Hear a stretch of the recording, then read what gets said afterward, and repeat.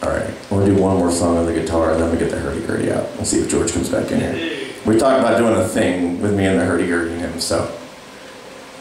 Daryl, can I get a beer when you get a chance? We'll get that one and then the next song. Everybody should have a beer.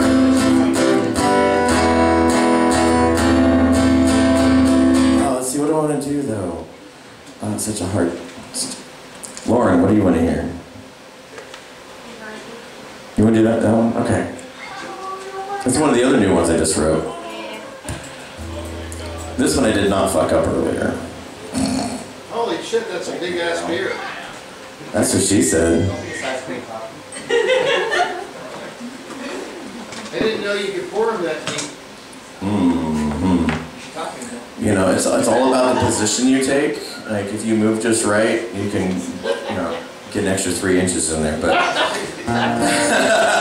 all right. So by request, this is one of the other recent songs that I wrote. It's called Compersion, and compersion is the literal textbook opposite of jealousy. It's when you have a partner and you are in a non-monogamous romantic relationship, and you take joy in them experiencing joy and pleasure with other people.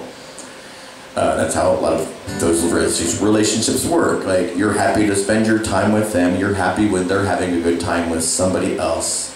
And you don't have to be jealous, you don't have to, like, you're not owning them, it's their life, they can do what they want, and what happens between the two of you is your life. So, basically.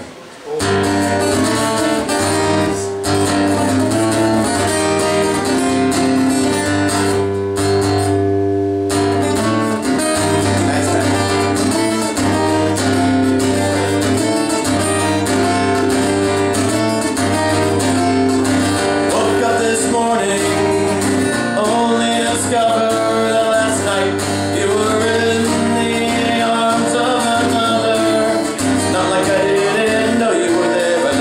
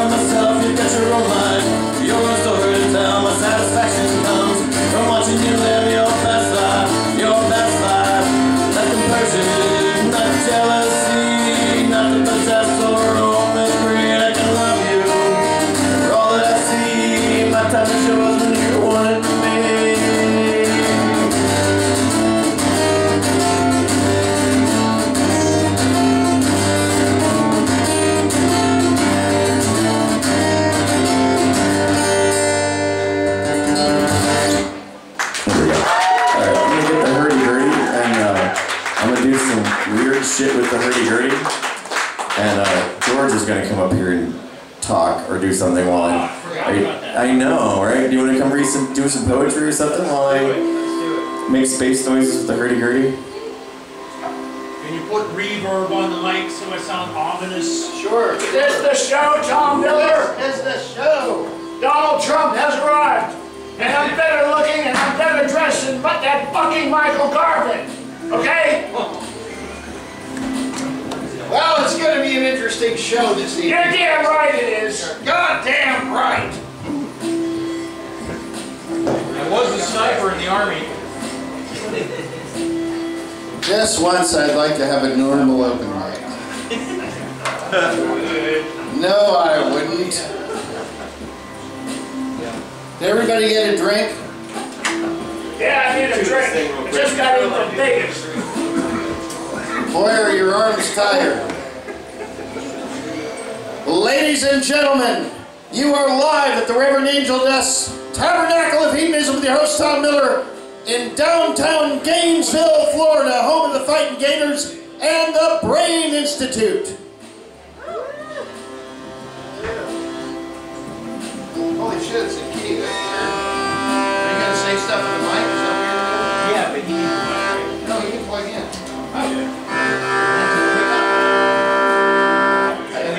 Yes, this mic is for you. So however you want to use it. Is there a reverb? No, it's... Okay, don't suck in my butt hole. Is there a reverb? Ladies and gentlemen, George O'Brien with Jason. We don't even know what they're going to do.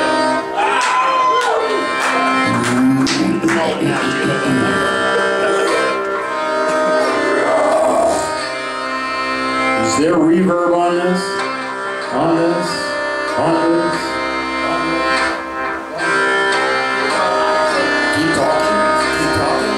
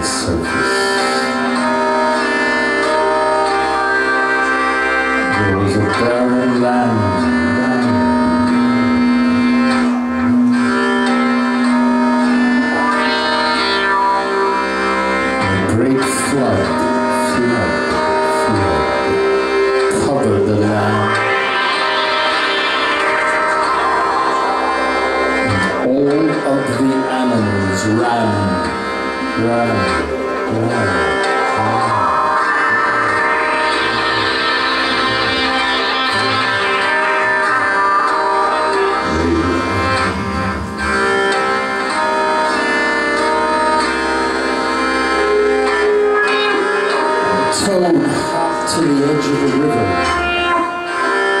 and he looked across the great expanse, and he saw the current was tenfold from when the toad saw it last. The toad saw the great beasts of the forest struggling as they crossed, and the toad thought to itself, I must be strong, or I will be lost. And just as the toad started started to enter the flowing surge. A voice behind it called. It was the sound of the scorpion.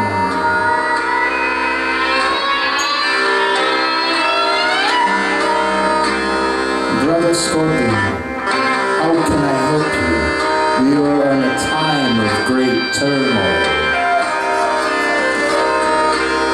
And the scorpion looked at his brother and said, please, help me across. Let me climb on your back so that you might swim me to the other side. If you do not do this, I will surely die.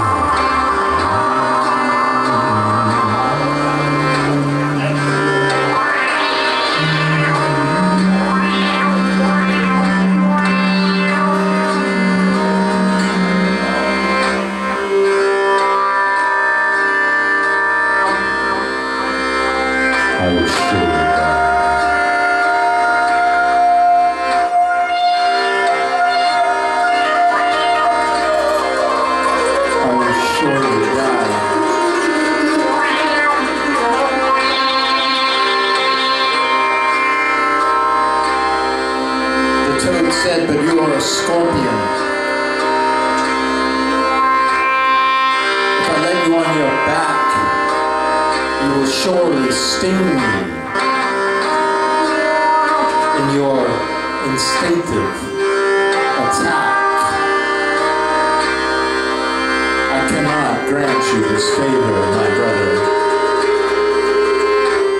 for our lives are on the line. The scorpion looked at the toad with desperate eyes and said, I will not sting you this time.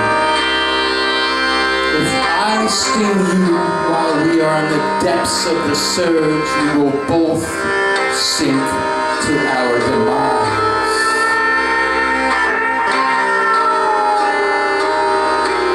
And the toad saw something in the scorpion's eyes.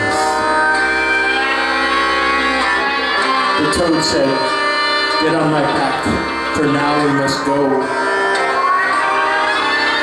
And dove into the surging river. Into the surging river. With all its strength, looking over its shoulder into the eyes of the scorpion, it swam and thought to itself, this will not be the end. This will not be the end. And as they were almost to the other side, where all the other animals rested, that toad felt a pain in between its shoulder blades, and in its heart that pain nested.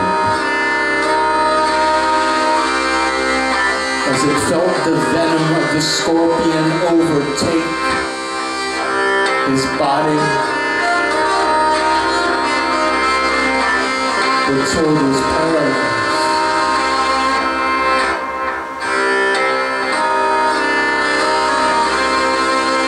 In his last dying breath, he said to the scorpion, why would you sting me?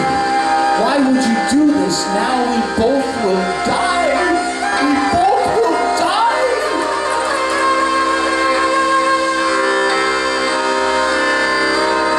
For I am the scorpion. And this energy is I. It is my nature, dear toad. It is my nature.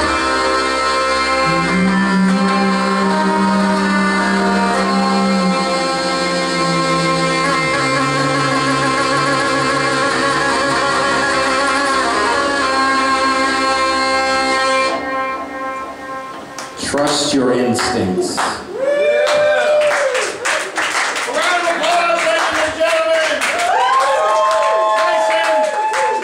George of